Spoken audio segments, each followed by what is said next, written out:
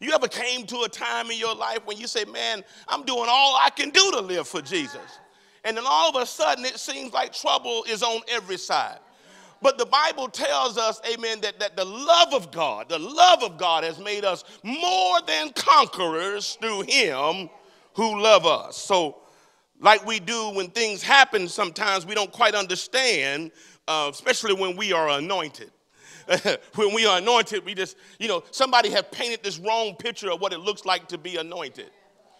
Sometimes people think that's because you're anointed, you don't have issues.